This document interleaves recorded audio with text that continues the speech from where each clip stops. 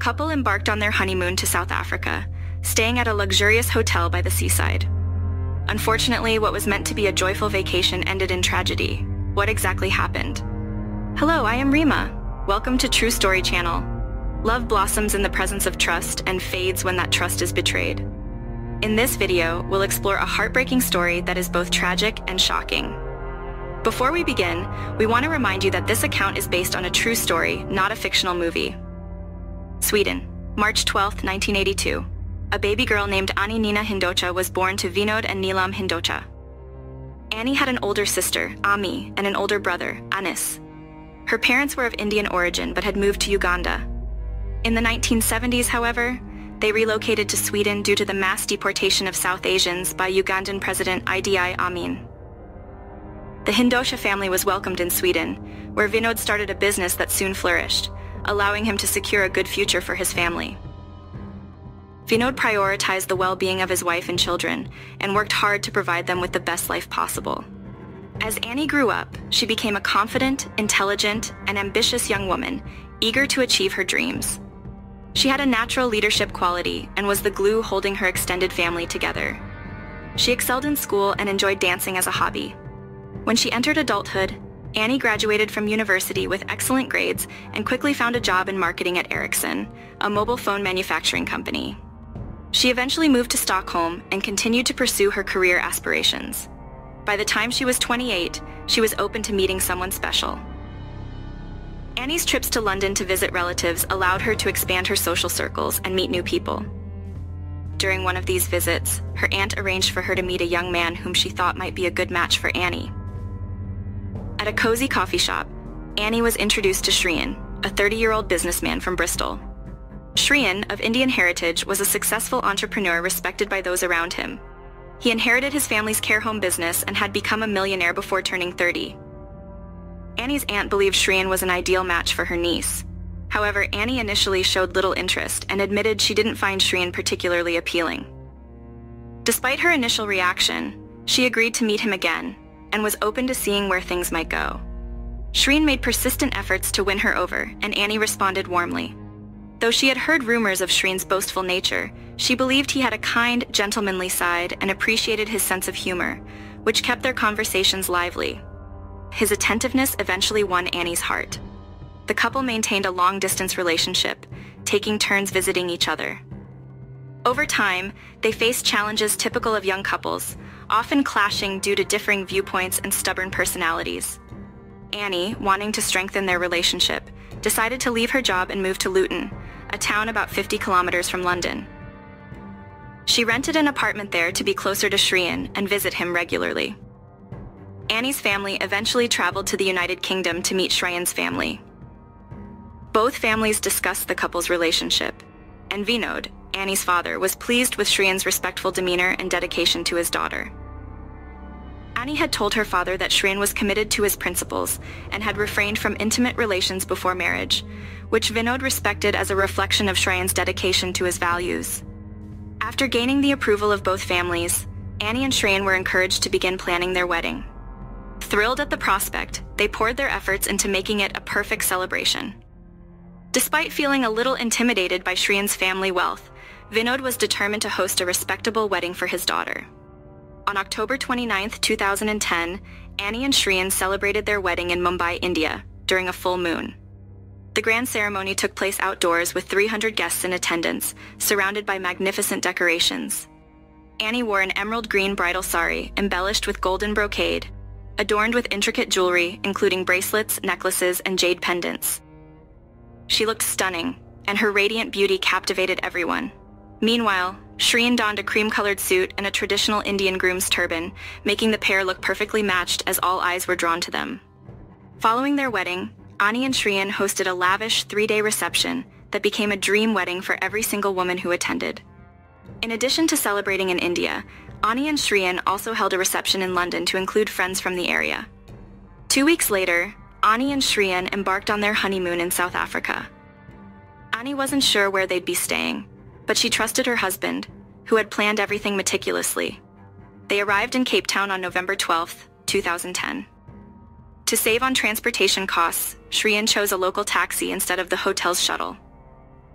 Soon after, they were greeted by Zola Tongo, a native South African driver with a gray minivan. Polite and accommodating, Zola helped them into the vehicle and drove the couple on a 20-minute journey to their luxurious hotel by the sea, Cape Grace.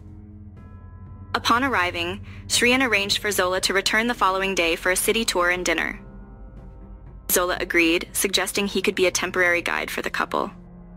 Before the evening tour, Anni and Shrien enjoyed some drinks at a bar, snapping photos to commemorate their time together.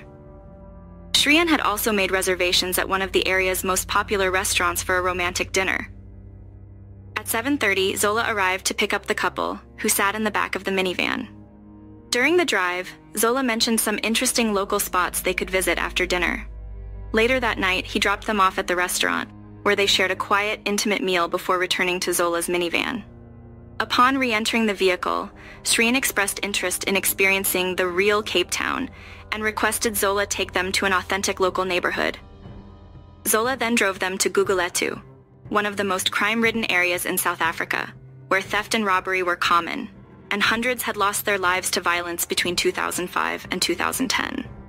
Despite the area's dangers, Zola ventured into Guguletu, which was mostly deserted and dimly lit.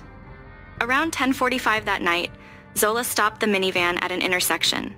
Moments later, two men approached the vehicle, banging on the doors. These were local men intending to rob the passengers at gunpoint.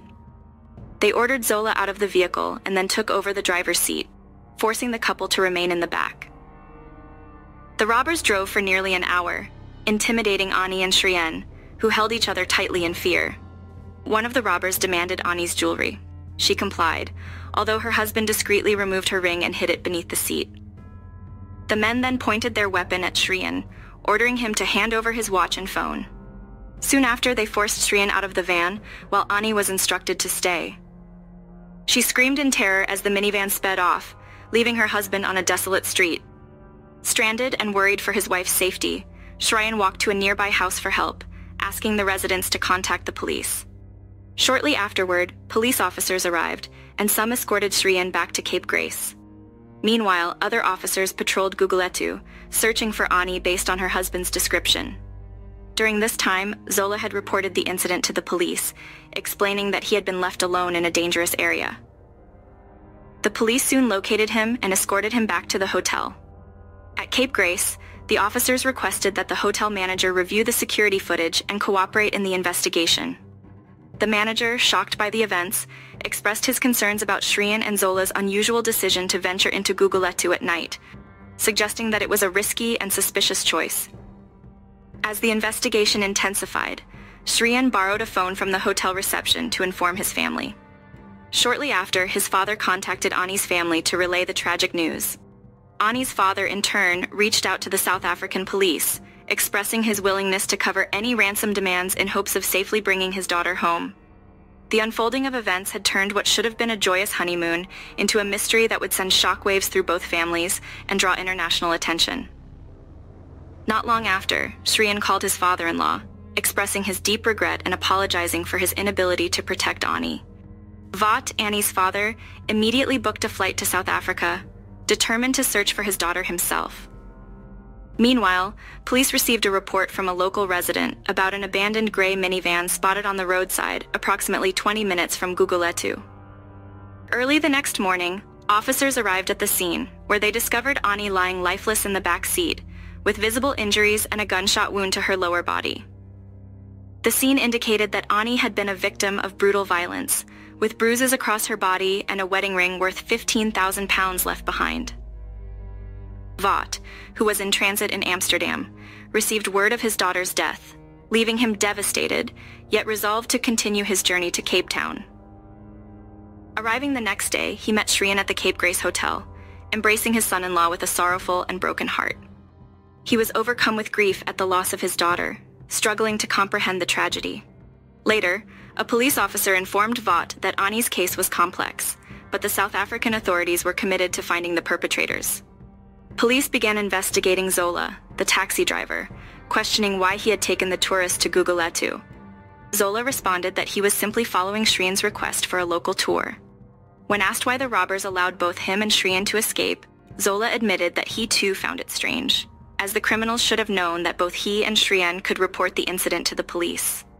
Detectives continued pressing Zola, suspecting he was withholding information. The case gained widespread attention across South Africa, sparking public outrage. Anni's family members in Sweden, including her sister Ami, were also deeply affected. Ami contacted South African authorities, revealing that Anni had expressed discomfort about changes in Shrien's behavior during their stay. She urged the police to consider Shrien as a suspect, suggesting he could have orchestrated the robbery. The police followed up on this information by interrogating Shrien.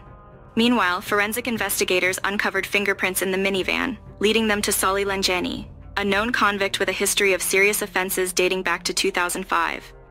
The police quickly apprehended Solly, recovering a phone belonging to Zola. Solly admitted his involvement in the robbery and identified another accomplice, Wabezi Wamadoda.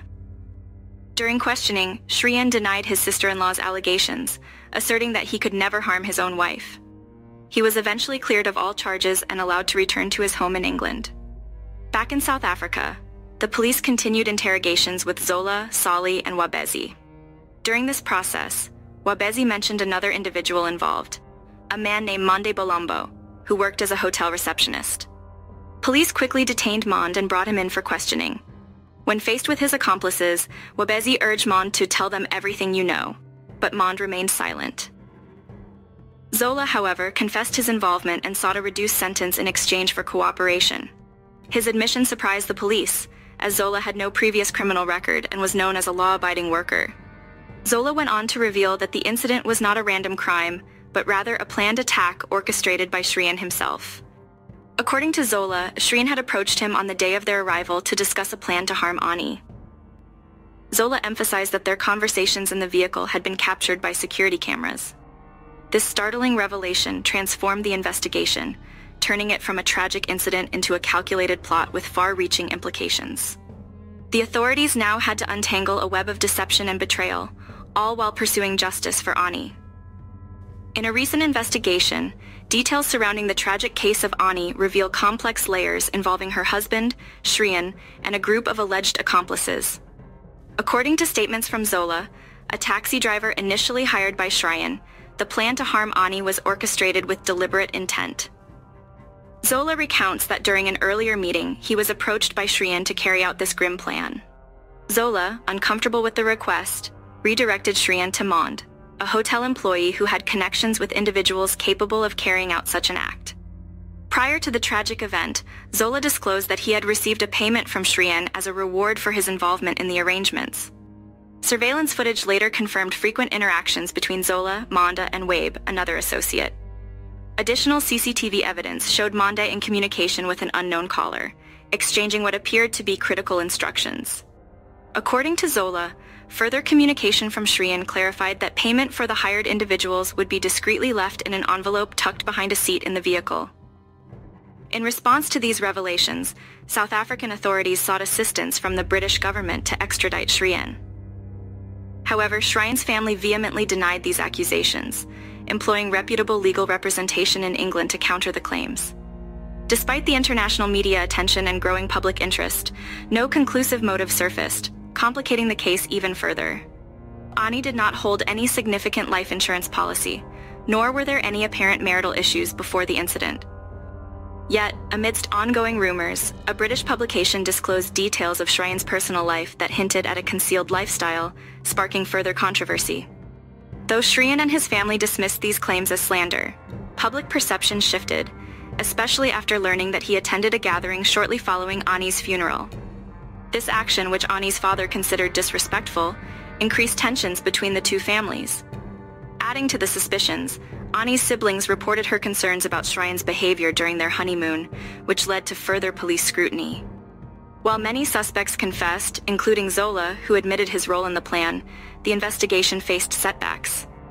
In the courtroom, Monde testified against Shrien but received legal immunity for his statements. Other suspects, however, reversed their testimonies, resulting in Shrien's eventual acquittal. Meanwhile, Salile, implicated in the incident, received a life sentence but later passed away in prison. Zola, having served his time with exemplary behavior, was released early, while Shrien returned to England, continuing his life despite ongoing speculation about his involvement. Annie's family, disappointed by the court's final decisions, expressed their grief and frustration, feeling that justice for Anni remains incomplete. As this case concludes, it serves as a somber reminder to remain cautious in placing unwavering trust in others, as outward appearances can sometimes obscure deeper truths.